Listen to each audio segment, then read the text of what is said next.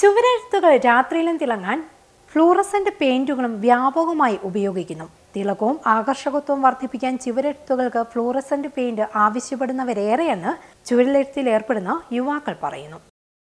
ചുമരെഴുത്തിന് fluorescent തരംഗം രാത്രി നല്ല തീ കത്തിയ പോലെ നിൽക്കും സ്ഥാനാർത്ഥിയുടെ പേരും ചിഹ്നങ്ങളും.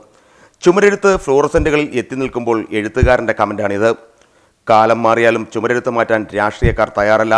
ഫ്ലൂറസെന്റാണ് ഇക്കുറി തരംഗമാകുന്നത്. 4 വർഷമായിട്ട് ചുവരെഴുത്ത് രംഗത്ത് പ്രവർത്തിക്കുന്ന ആളാണ് ഞാൻ.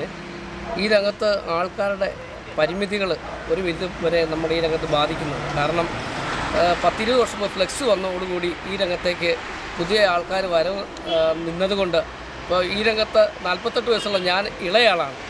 കൂടുതൽ സീനിയർ ആൾക്കാർ ഈ രംഗത്തു നിന്ന് പ്രായാധിക്യത്തെ നഷ്ടപ്പെട്ടു പോകുമ്പോൾ ചുവരെഴുത്തിന് ആളില്ലാതെ വിഷമിക്കുന്ന ഘട്ടമാണ്. ആ സമയത്ത് പോലും ഫ്ലൂറസെൻ്റ് എന്ന് പറഞ്ഞ കളർ ഇട്ടുകൊണ്ട് വളരെ രാത്രിയിലും പകലും വെട്ടിത്തിളങ്ങുന്ന കളർ സ്കീം ഉപയോഗിച്ചാണ് ഞങ്ങൾ ചുവരെഴുതുന്നത്.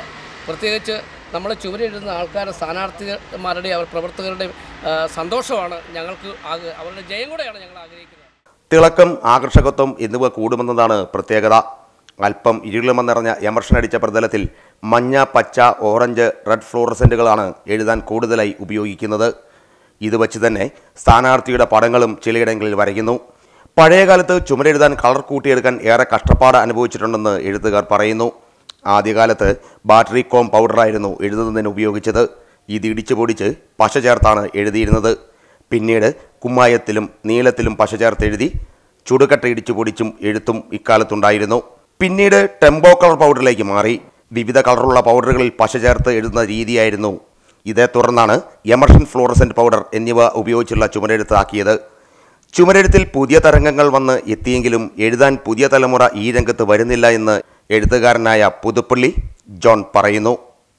Starvision news, Pala.